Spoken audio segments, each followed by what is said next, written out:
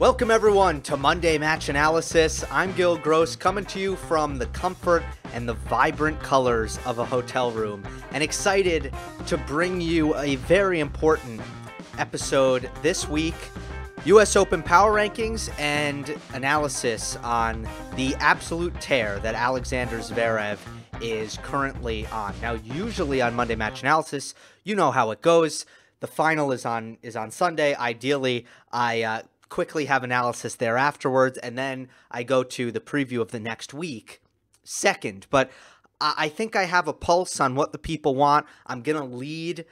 First rule of journalism, you lead with the most important thing, and I am going to lead with the US Open Power Rankings because I think it is what the people want. That is my sense. Very excited for next week, the fourth major of the year, and the power rankings, which it's not like clay court season where you've gotten to see it week after week after week. This is the first and the only installment of the US Open Power Rankings. But before I get into it, just a reminder that this video is brought to you by Rally Tennis. Rally Tennis is a new mobile app that makes it easy to play tennis in your area, whether you want to compete or just train. Creating an account is free. Just head over to rallytennis.com or search for Rally Tennis in the App Store. And if you sign up and use me, Gill Gross, as the referrer, you'll also get $10 towards your account. So, again, quickly, the rules about the US Open Power Rankings. And then I want to kind of compare my feelings on this field compared to the Wimbledon field. And then I'll get into Zverev and why he's playing so well and talking about his situation going into the Open. Lots to discuss with him. The power rankings, I try to be a little bit more objective with them. Obviously, my opinion comes into play, obviously, but when I'm making predictions, sometimes part of my prediction is gut. But when it comes to the power rankings, I try to remove my gut feelings, and I genuinely try to just stick to what I objectively think the list should be when it comes to current form and previous success and results and trajectory. So those three things are the factors, okay? It is obviously a top 10, but 4 players just missed the cut. And I will reveal those 4 players now. Kei Nishikori, Jannik Sinner, Riley Opelka, and John Isner are the next 4 out. I still want to cover them. I still think that they are players to consider and to think about heading into the US Open, and they just missed the cut. So let's start with Kei Nishikori. Always extremely dangerous at the Open because of how well he handles the heat and the humidity, better than almost anyone out there. And his overall fitness is often a difference. You can see that reflected in his incredible record in deciding sets. And Nishikori is back to pretty much beating everyone he's supposed to beat if you look at his recent results, especially in the last couple months of 2021. His recent defeats, they've come to players like Zverev, that happened twice, Djokovic, Nadal, etc. Withdrew from his match against Hubert Hurkacz in Toronto, and he said that his shoulder was sore. Obviously, that's not a good sign, but he didn't say it was injured. He said it was sore. I think that's encouraging. He hasn't played since, but I think this is simply a matter of basically muscle fatigue and muscle soreness and needs to preserve that shoulder. So I'm assuming he goes into the US Open 100%, maybe dock a smidge of points for the injury concerns, but ultimately he is on this list because he has been beating kind of players that he should beat so consistently, but unthreatening against the elite lately. The win over Andrey Rublev in Tokyo was particularly encouraging, but it is hard to see Kei Nishikori going past the quarters. Next up is Jannik Sinner. If you watch the Monday Match Analysis after Washington, D.C., you know I'm extremely encouraged by Jannik Sinner's progress, but that doesn't mean I think he's a great candidate for a super deep run in New York. The man is still not quite ready, and I think he needs Maybe it'll be next year, but probably the year after that until he's actually contending for these titles. I don't think his fitness is quite ready for physical best of fives yet. He has become more and more explosive and he moves better now, but I just don't think he has the muscular endurance that it really takes for to go deep in a slam and to keep up that physical intensity. It's also important that we acknowledge the shortcomings of his recent results. If you take away that run in Washington, D.C., he has only one victory since Roland Garros. I mean, it has been a plethora of first-round defeats as he's really tried to grapple with many parts of his games. With that being said, Sinner can obviously hit anyone off the court on a good day, so he makes my list, and I don't think anyone wants to play him. At the same time, an early exit, that wouldn't really shock me either. Moving on to Riley Opelka, a very interesting case. Opelka was nothing short of miraculous in Canada, beating Tsitsipas, RBA, Dimitrov, Kyrgios, and two others, I believe. The backhand, truly murderous all week. A massive weapon. And overall, the movement and the consistency that he showed from the baseline was as good as I've ever seen from him. You combine that with his serve, it's a very, very intriguing package. Then he lost first round to Casper Ruud in Cincinnati, but I don't really take away any points for that. He clearly just needed rest and he gassed out. If Opelka is at his best, it might take an elite returner to beat him, and that would put him inside my top 10. As you can see, he's not inside my top 10, and here's why. I'm not convinced yet about his mental game. Yes, he competed well in Canada, but of course he did. His level was incredible. It was playing out of this world, so of course his mental game is going to look good. It's when things aren't going as well that I become concerned about Riley Opelka. And the pressure of being the top American male in New York, likely facing more adversity, that'll be a much better test of where he's at mentally. He needs to be resilient. He needs to try to keep his confidence up and avoid the negativity. Let's see how he handles this. But the reason he's not in my top 10 is because I don't know how he'll handle this. I'm not quite sure. John Isner, of course, the older version of Riley Opelka in a lot of senses. He's been a tough out all season long, far better than his 2020 form and much more reminiscent of his 2019 form. Like Opelka, he impressed in Canada only to gas out in Cincinnati. Isner honestly lacks quality wins against players not named Andrey Rublev recently, but his consistency is still something to notice, and of course he shrinks the margins against everyone he plays. He is usually extremely consistent at the U.S. Open as well. He has a 68% win percentage in New York. That is by far the best out of any of the other slams. He has 2 quarterfinals as well. And last year's round 1 exit is a major outlier. He hadn't been defeated in round 1 since 2008. I do think his gas tank limits what he can do these days. And he can't be in my top 10 because he just doesn't match up well with the best in the world, especially towards the end of the tournament. Now we get into the top 10, the players who have made the cut of the US Open Power Rankings to the fullest extent. And at number 10 comes the Canadian, Denis Shapovalov. I picked Shapo to make the Wimbledon semifinals, and he rewarded me with probably my best prediction of the year. But since then, he's worked towards making my preseason analysis on him correct. Because before the season started, I said he'd have some big runs, but he'd struggle with consistency. And that's exactly what's happened, as Shapo is 0-3 since Wimbledon. His form aside, he's extremely dangerous, and it might just take a couple of wins for Shapovalov to start feeling good about himself again.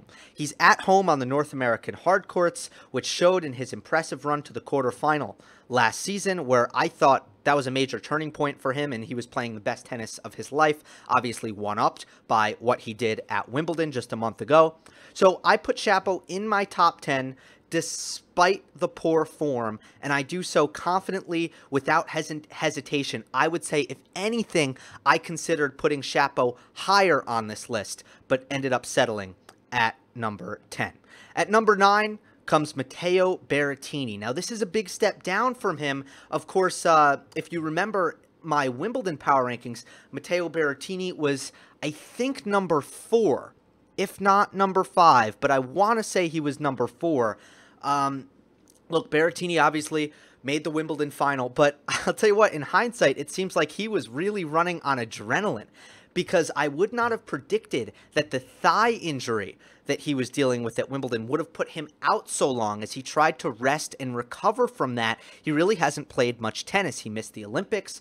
He came back for Cincinnati. And I gotta say, his return was a little bit concerning for me.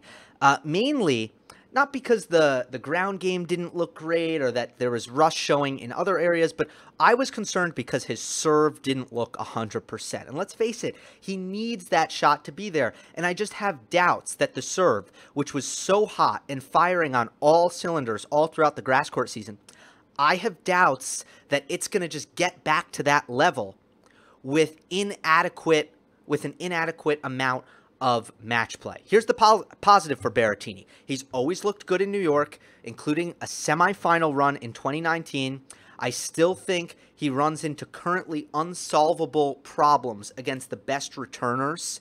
And if he's highly aggressive, his highly aggressive game, if that gets loose due to rust, he could go out early. The reason he lands at number 9 has nothing to do with the fact that I'm feeling better about him than normal. No, I'm not. It's just based on what he can do in general and based on how comfortable he's looked at the US Open in the past. I think anything lower would be disrespectful for Matteo Berrettini. But I'm expecting a possible early exit for Berrettini. Or if he does go deep, obviously I wouldn't put that past him. I don't think this is the tournament where he's going to have the fitness and the rhythm and the confidence to pull off an upset late in the tournament. Coming in at number 8 is Hubert Hurkacz. Hurkacz has been really difficult to figure out all season. It's been a weird year for him because it feels like to me he's either losing in the first couple rounds or making these titanic runs. He owns wins over Medvedev, Tsitsipas, Rublev, Shapovalov. That's an awesome list of wins for just a single calendar year. But then you turn around, you look at a bunch of early exits, most recently lost to Liam Brody at the Tokyo Olympics, not a player he should be losing for. His last 2 losses have been highly respectable, however, against Medvedev in Canada and PCB in Cincinnati, in my opinion, 2 of the hottest players in the world. I do prefer Hurkacz on fast surfaces where his serve is most effective and so are his net approaches, but I can't argue with the result he had on one of the slowest North American hard courts in the world, Miami, and an event that really does play pretty close to the US Open. I do like to take into account Indian Wells and Miami when I'm thinking about the US Open and what could happen. Obviously, we didn't have Indian Wells. We won't until October. But in Miami, Hurkacz's run was unbelievably impressive, and his other title also comes on the North American hard courts in Delray Beach, where he didn't face much competition, but nonetheless, he went all the way. Hurkacz is sort of an enigma to me. I gotta be honest. His results merit a spot on this list, and they merit a somewhat high spot on this list, but I have trouble figuring out just how dangerous he is. And again, you know, sometimes I have certain doubts about just the meat and potatoes of his game, the ability for him to hang in baseline rallies with the very, very best from the back of the court. And I also think that his return could use some improvement, something that I've just began to notice. It's taken me a little while to kind of get on that. But man, Hurkacz is weird to play against, funky. I don't think it's a comfortable situation for anyone to play against him with his flat strokes, the way he keeps it low, how he serves big, how he moves pretty well. He generally keeps the ball on the court pretty well, and he comes forward. He comes at you. It's an interesting combination. Hurkacz, very tough to figure out for me, but he comes in at number 8. At number 7 is Karen Khachanov. I don't recall putting Khachanov in a power ranking leading up to a slam in a very, very long time. I think I've done it, I don't think it's the first time in the history of the show, but I feel like it's been a while. It's good to see Karen Khachanov back in good form. He's improved in the two areas where he's really needed to: first serve pace and forehand consistency. The slower, higher bouncing courts at the US Open should suit his extreme forehand grip, and mark him down as someone who can handle the intense physicality of the US Open. The unforgiving hard courts, the intense temperatures, the slower conditions leading to the longer rallies. To be completely honest, I'm not sure why the US Open has been his worst major by far when it comes to results, but I'm going to ignore that and say that won't last as his career goes on.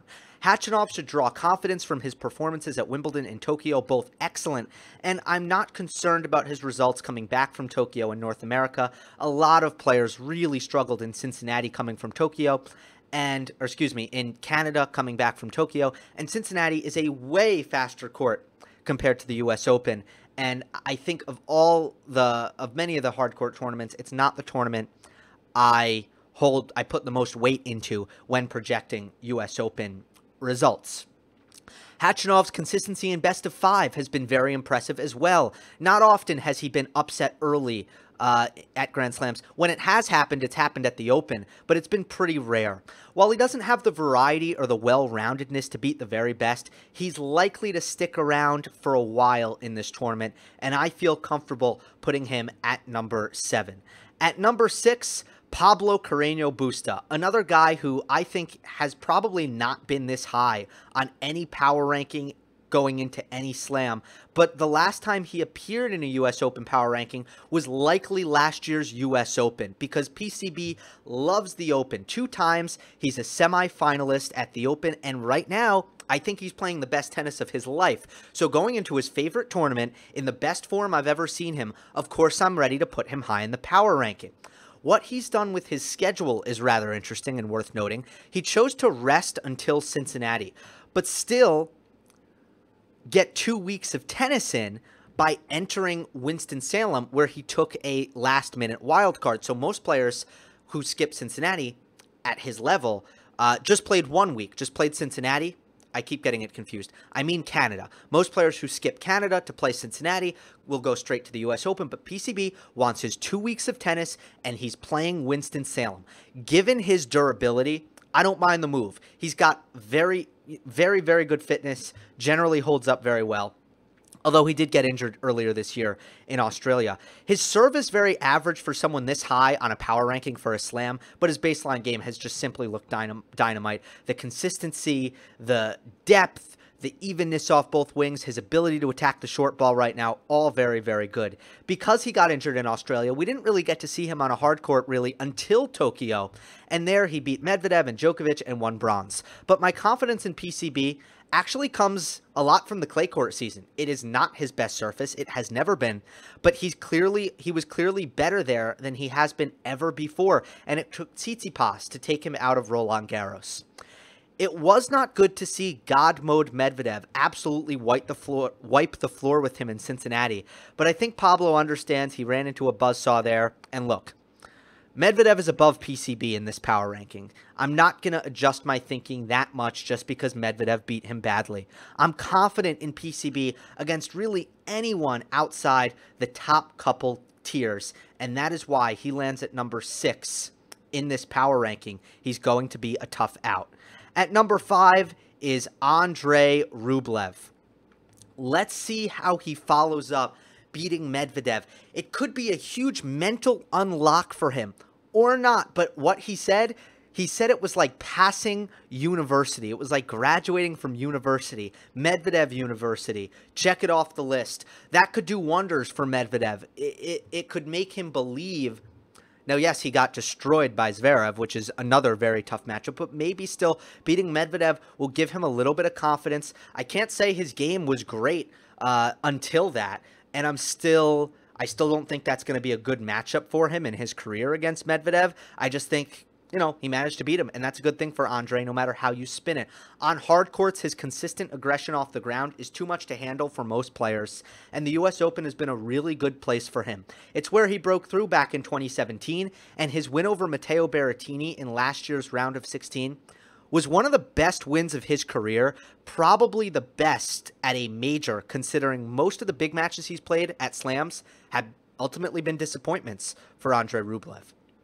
I don't think that's a coincidence because ultimately I think physically he's not ready to win a slam. He plays a very high energy style, and I just don't think he can maintain that in best of 5 without breaking down. He still needs to work on his legs, work on his movement. He's stronger in the upper body now, and it's improved his serve, but honestly, I just don't think he's there yet physically, and he needs to keep going. The second serve has been a massive problem as well. If he plays the right style of opponent who knows how to attack that second serve, it could be trouble. I would make him a sizable underdog against all the players above him on this list, but the reason he's number 5 is because I couldn't confidently really make him an underdog against anyone under him in this list.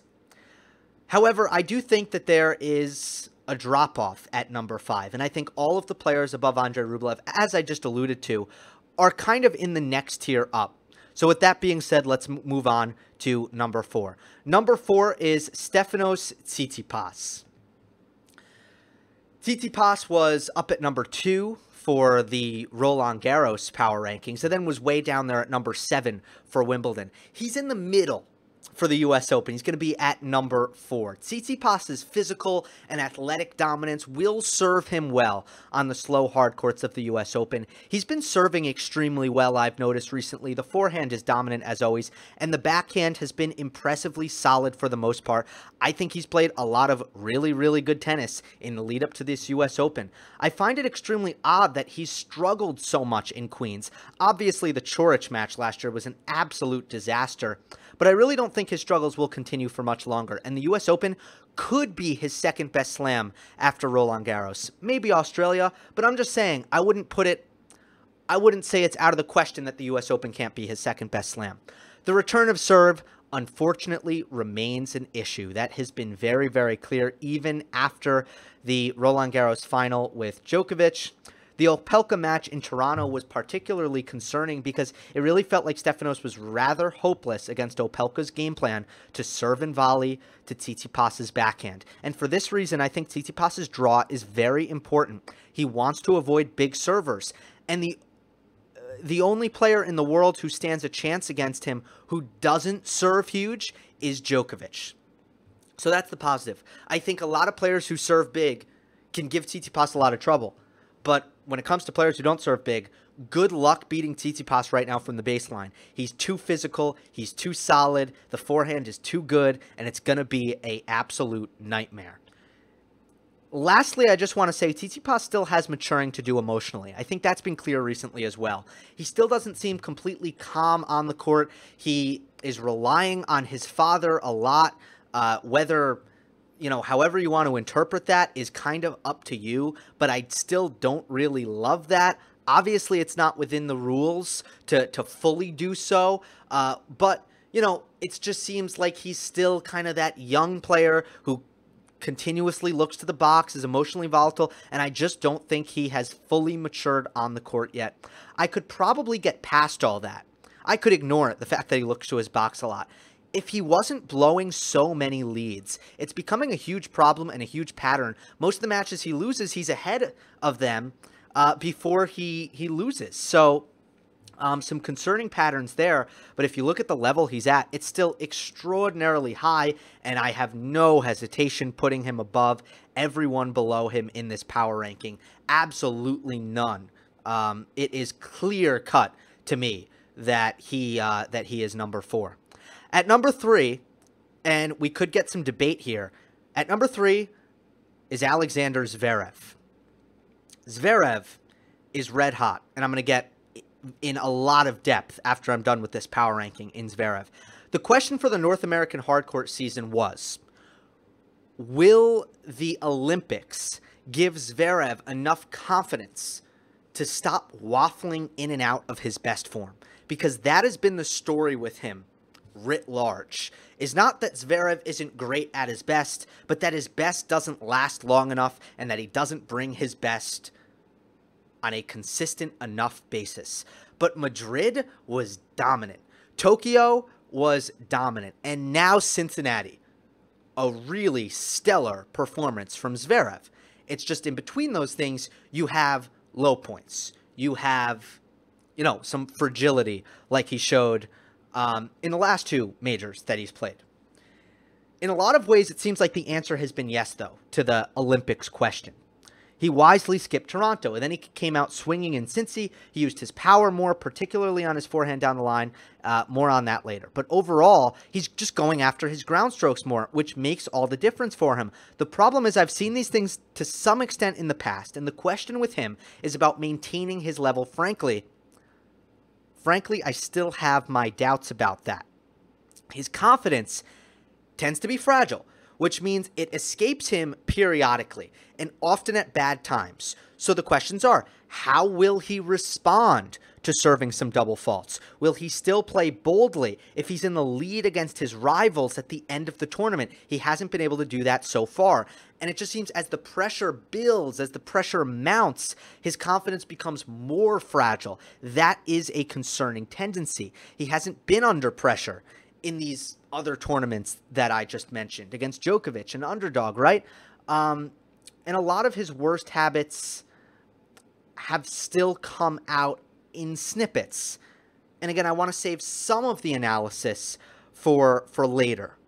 But Zverev comes in at number 3 because I want to avoid recency bias. He has looked absolutely unbelievable and unplayable in the last two tournaments he's played. But think about the tournament right before then. Wimbledon, that was unacceptable for him to lose that match against Felix. So I still have questions about his mental. I'm not sold. And that is why he's still at number 3 to me. I still have questions about him upstairs. Let's go to number 2. Daniil Medvedev. The last thing I'll say on Zverev real quick is that's what makes him so hard to predict, is because it's difficult to discern the mental stuff, and there's such a wide range. Medvedev comes in at number 2. Look, this is very simple with Daniil. Made the final in 2019, was stopped by Dominic Thiem. Well, guess what? This year, Thiem is not in the draw. Was stopped by Dominic Thiem in 2020. Thiem not in the draw. Was stopped by Nadal in 2019. Nadal not in the draw. Won Toronto. Looked to be in charge against Rublev until a freak accident with the camera and physical exhaustion towards the end there from the packed schedule, which I believe ultimately brought him down.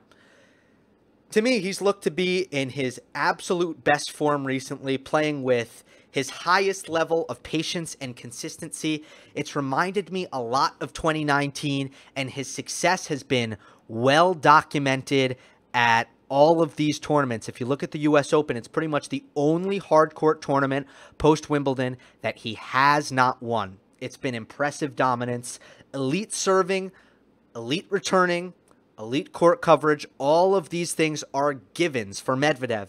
Now, his matchups against Tsitsipas and Zverev seem to be favorable ones as well, and to me, that seals the deal. It makes him an easy choice for number 2. If there are drawbacks for Medvedev, it's that he's easily rattled, and we saw that with the camera incident. And again, some things can happen that really throw him off. But as when he is focused and when he is calm, when he is in his best form, which he has been for the most part, to me, Medvedev is a clear-cut number 2. And I would need to see Zverev in a big match against a rival like Medvedev play his best from start to finish until I believe that that can be done by Alexander Zverev. So right now, Medvedev, my number 2, over Alexander Zverev. The number 1 will come as no surprise to anyone. It is Novak Djokovic, who heads into New York with the Grand Slam on the line. US Open success for Djokovic in his career, probably underrated, considering he's made 7 finals, considering the last 2 times he's lost. He actually hasn't lost a match point. You have to go back to 2016 since he's actually lost a match point at the U.S. Open when he did so against Stan Wawrinka. Hasn't had great luck in the finals. He's only won twice in the 7 finals he's been in, not like Australia where he's converted on Sunday every single time. But you got to look at what he's done this year. Australian Open and Roland Garros, runs to the title, absolute masterclass showcases of his technical ability, while Wimbledon really exemplified his unmatched ability to win without his best. He burned out in Tokyo, both mentally and physically, and as a result, he had to take an extended break and comes into the U.S. Open without any recent match play. This is not ideal for anyone, including Novak, but I don't think it's a huge deal, as I've explained in a previous video. At his best, he matches up well with all of his rivals. And keep in mind, if Dominic Thiem were 100%, that statement wouldn't hold. But Dominic Thiem is not 100%. So Novak matches up well with every single one of his rivals. The only concern for him is the pressure. I can't remember there being more pressure on a player since Serena Williams going for the Grand Slam at the U.S. Open. And she lost to Roberta Vinci in that semifinal. On the men's side, maybe not since Roger Federer at the 2009 French after Nadal lost. The pressure on Djokovic right now is enormous. And that has to be taken into account as a negative, something that could go against Novak. With all being said, his recent track record at the Slams, there is no room for anyone else at number 1 in these power rankings. And there you have it. Your 2021 U.S. Open Power Rankings. Just to quickly repeat, next out, Kei Nishikori, Jannik Sinner, Riley Opelka, and John Isner. At number 10, Denis Shapovalov. At number 9, Matteo Berrettini. At 8, Hubert Hurkacz. At 7, Karen Khachanov. At 6, Pablo Carreno Busta. At 5, Andrey Rublev. At 4, Stefanos Tsitsipas. At 3, Alexander Zverev. At 2, Daniil Medvedev. And at 1, Novak Djokovic. Let us move on now to Alexander Zverev after I take a sip of water. So Zverev's playing great. He's on an 11-match win streak. And I want to start by talking about something technical that he's doing really well right now. And then I want to talk about the mental in a little bit more depth than I did so in the power ranking. Okay? So first of all, I think the big thing that has jumped out to me about Zverev is mainly his use of the forehand down the line. And there are bigger picture things that the forehand down the line and his usage of that shot signifies. But I can tell you right now, if there's one thing that indicates that Zverev is going to be a really difficult out, it's when he's using that shot to great effect.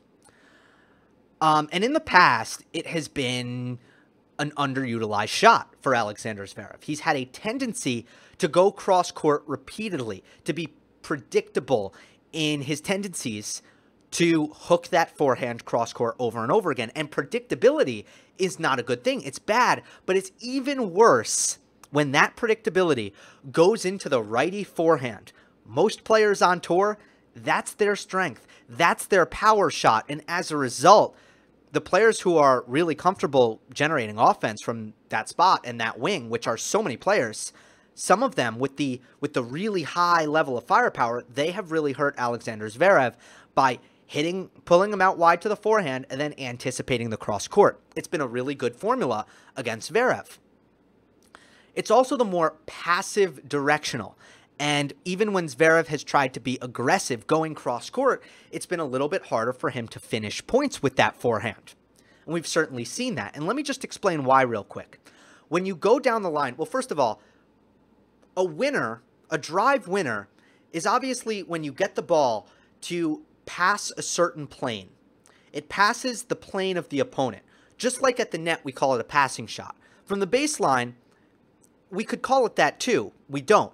But again, it obviously passes the plane of the opponent. So you can imagine a straight line. Imagine a straight line across the court. That is the opponent's plane. Well, if Zverev or if a player hits the ball cross court, it takes longer. The ball travels further in order to cross that plane. Again, it's a parallel to the baseline. Imagine the plane. It is parallel to the net and parallel to the baseline. If you hit it cross court, the ball takes longer to cross that plane. If you hit it down the line, it's a shorter distance for the ball to cross that plane. Higher part of the net, not as much space until the baseline. That is why the down the line shot is the riskier shot that is harder to put in the court, but it is also the more rewarding shot offensively. So it's the more passive directional, it's predictable. There have been a lot of issues. And I think the reason why Zverev has had hesitancy going down the line is because he's had trouble flattening the forehand out. I think it comes down to the spin. His down the line attempts can be hit with too much topspin. And that results in a couple things. First of all, his opponent having more time, but also the ball having a bit of almost side spin and tailing towards the opponent, towards the middle of the court, making it easier to defend. But more importantly, I think that's secondary. More importantly, if you hit a down the line shot that does not break your opponent's contact point, that does not put your opponent in a difficult position, you are going to open yourself up to the cross-court pattern. It goes back to time. The ball hits that plane faster, but if it hits that plane faster and it's not damaging, well, you've had less time to recover to the middle of the court. So if you go down the line and it doesn't work, it's bad, which means if Zverev is not comfortable and confident going after his forehand, of course he's going to go cross-court more often than he goes down the line. If you're unwilling to flatten your forehand out, naturally you're going to go cross-court more. And I think what has happened is Zverev has, first of all, just beefed up his forehand.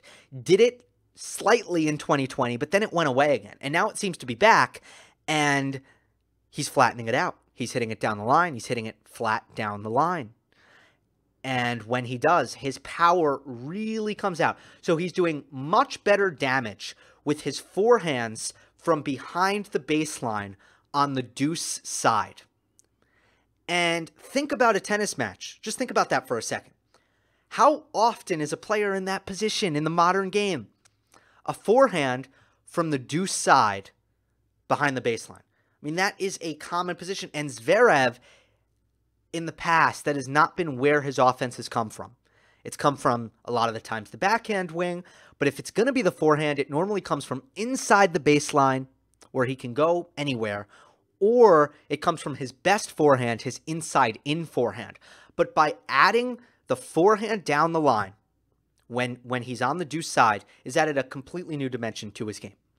That is my technical nugget on why Zverev has been so difficult to beat over the course of 11 matches throughout the Olympics, winning gold in Tokyo, and last week winning in Cincinnati. Now, the question for New York, as I said in the power rankings, is his wave of confidence, is it temporary? Is his belief robust, or is it fragile? Is it going to go away, or is it here to stay?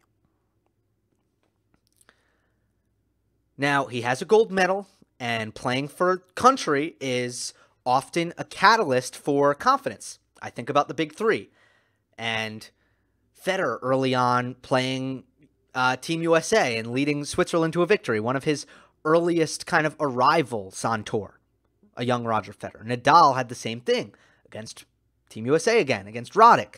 Djokovic ultimately winning Davis Cup in 2010. Oftentimes playing for country and having great results there, it can be a catalyst. And maybe there are reasons to believe that winning the Olympics is going to be some career-altering moment for Alexander Zverev. Maybe you believe that. I'm not fully convinced. Now, I'm going to throw a couple of reasons for doubt at you. Some of them I think are more valid than others. First, I want to kind of dig into Cincinnati a little bit more. Against Tsitsipas, he got ahead, and then he really wobbled once he got ahead. He was up a set in a break, and then he changed. And we've seen that so many times. We've seen him build a lead and not play as well with the lead. Playing generally much better from behind. Now, he did play well with the lead against Djokovic, but it happened so fast. It was like a blitz. There wasn't even much time to think about it. But against Tsitsipas, got ahead, then wobbled. Then there was another turn because he started feeling very ill, very sick, and he didn't want to move anymore. And when he didn't want to move anymore, he started hitting out on his shots, super, super aggressive. and doing some of the things I just talked about, flattening the ball out. Well, that helped him. It helped, I believe. It was no surprise to me. Let me put it this way. It was no surprise to me that Zverev not wanting to move as much, and credit to his toughness and his grit. He really did show a lot of toughness in that match. It was no surprise to me, though, that Zverev, when he didn't feel like running, actually played really well. So what would have happened if he didn't have that kind of weird circumstance? Plus, Tsitsipas was a little bit choky himself in that match. What would have happened there? I don't know. But then, against Andrey Rublev, dominant.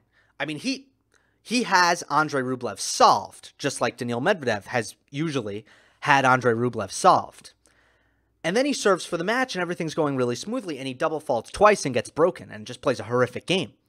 What is that? Where is that coming from, right? Now, I don't think that's good evidence. I truly and honestly don't believe that is good evidence to say that Zverev mentally is unchanged and to doubt him going into the U.S. Open. I really don't. Now, I present you that evidence because I want to give you all the arguments and I want to let you guys decide. The listener, the viewer, I want you guys to decide. I present you that. I don't think that is the best evidence. Here's a much better argument. The double faults and the forehand wavering, that has been going on for about 3 years now. And it's hard to find an explanation for that stuff going away, unless you think the Olympics is going to be some magical turning point. So right now, what do we have? Right now, we have a little bit of recency bias. I like to zoom out. I like to look at the big picture. That has remained a problem. And at Wimbledon, the last major, that was a problem, as his serve went completely off against Felix Auger-Aliassime, and he lost a match that he should never lose the way FAA was playing. Full respect to FAA, but he didn't play that great a match, and Zverev was just awful. That wasn't that long ago.